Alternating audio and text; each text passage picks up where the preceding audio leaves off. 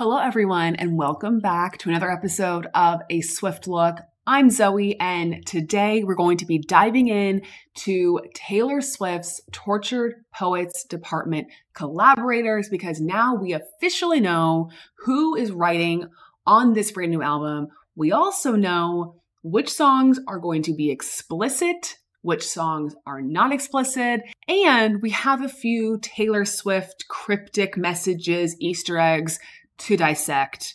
So let's dive into it. We are just a few days away from the release of Taylor Swift's brand new album. Cannot believe we are so close. We're just a mere days away. And because we really haven't gotten that much stuff from Taylor leading up to the release of the album, every little crumb we seem to be getting, whether it's a phrase that gets put out on the internet or a cryptic mural that gets shared or finding out the collaborators of the album, I feel like we all just kind of like latch onto it and are like dissect every part of it because we're not getting that much, honestly, from her, at least as of right now, as of the time of recording. So let's dive in first to the Tortured Poets Department collaborators, because I do feel like the people that Taylor chooses to work with on any given album definitely can tell us what we would probably expect from the album sonically, lyrically,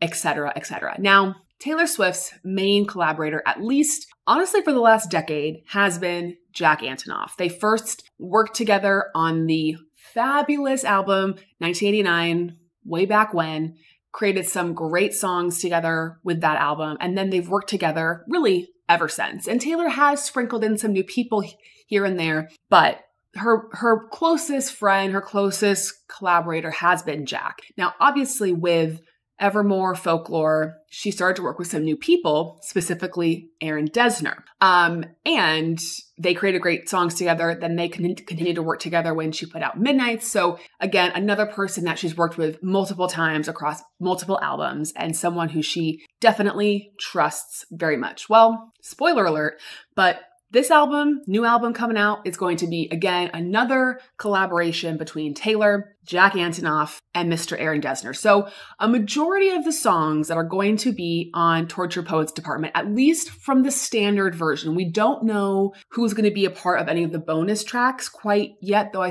think we can probably assume it will be the same, though maybe there's like a wild card person in there. But a majority of the songs on this new album will be collaborations between either Taylor and Jack or Taylor and Aaron, which I think will kind of give us a sense of what's to come or what's to be expected for each song, because I feel like a Taylor and Jack song is very different than a Taylor and Aaron Dessner song sonically. There's some overlap, but I think it is a bit different. So as I mentioned, all but just a handful of songs will be collaborations between either Taylor and Jack or Taylor and Aaron. On the song Fortnight, which is featuring Post Malone, that is a song written by Taylor, Jack Antonoff, and Post Malone. So Post is getting a songwriting credit on that song. And then the song Florida, featuring Florence and the Machine, is a song written by Taylor and Florence Welch. So it's only Taylor and Florence, which I think is really interesting.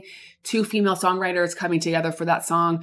I'm really curious to see how that sounds and how that kind of shakes out. Only two songs on the standard album are written solely by Taylor Swift. My Boy Only Breaks His Favorite Toys and Who's Afraid of Little Old Me. Now, I feel like when Taylor decides to write something solo, I feel like that means it's very, very personal to her. And I also feel like it's a situation where it's all kind of come to her at once. There's just something to me about when she writes her own songs that I don't know if it means more to her when she writes them solo, but I don't know. It makes me more excited for those songs because I know she wrote them solely by herself. Now, I know there are a lot of people out there who have, I don't know if issues is, but are wanting Taylor to branch out from the Jack Antonoff school of music, who are wanting her to work with other collaborators, other producers, other songwriters. And I kind of found myself in the middle. I really, really love her songs with Jack Antonoff. Some of my favorite Taylor Swift songs are the songs she's done with Jack. And I think he can be a really, really great producer. But I do feel like in some ways she's gotten a little bit comfortable in that Jack Antonoff sound and Jack Antonoff world. And I do like the addition of Aaron Dessner because I think it brings out something different from her. And I think Aaron Dessner's taste in music is similar to Taylor and Jack's, but also different. And he brings in a unique perspective. So I like his addition, but I would like to see in the future Taylor stretch her limits a little bit more and expand her horizons a little bit more and work with some other songwriters and some other people, because I would be very curious to hear what would come out of those songwriting sessions. Now, obviously, we haven't heard this album yet, so we have no idea if it's going to sound similar to past albums, if it's going to be different. There's still a lot to be determined here, but I will say that if this album sounds a lot like Midnight's or Lover or Reputation or whatever, I'm going to start to feel like, yeah, maybe it's time for her to just creatively try something different. But obviously, again, they make great songs together, so I'm looking forward to it. The other piece of news I wanted to just touch on is the Chicago mural that went viral this week, where there was this big mural shared up on a building with the text TTPD and then the number 13, obviously Taylor's number, kind of like painted onto this mural. There was then a QR code that was painted that fans could go to, which then linked to a YouTube short on Taylor's YouTube channel. But it had the text error 321. So there's like nothing there, but it just says error 321, which we don't know what that means. Still to be determined. I kind of feel like it's maybe leading us to a music video just because it led us to her YouTube channel. But someone mentioned that the significance of error 321 often indicates an error in communication across telephone lines, fax machines, whatever. Like that's what would pop up. And so it makes me think that if it is a music video, that the general theme of it is going to be one of miscommunication and of not aligning plans or whatever. So I don't know what song this pertains to. Again, so much uncertainty, so much we still do not know. But I love that we're getting a little bit of Easter eggs here and there. We're getting a bit of information, and we're very, very close to finding out what this album sounds like. I should also say back to the track listing and kind of the songwriters and stuff. We do know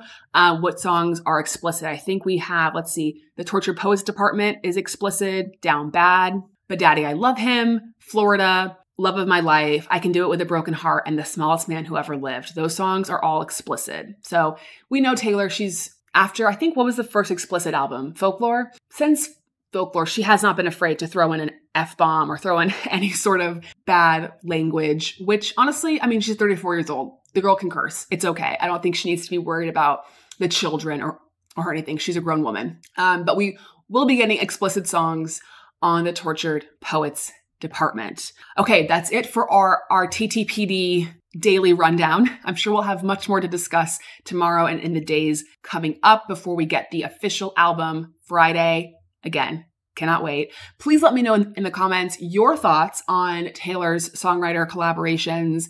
Are you excited for the Jack Antonoff, Aaron Dessner songs? Do you wish she was working with other people? Let me know everything that you're thinking, and also share your thoughts and opinions about all these Easter eggs we're getting. Like, are we getting a music video? What is she trying to tell us? Leave all your thoughts. Make sure to subscribe to our channel, follow us on social media, and we'll see you guys next time. Bye.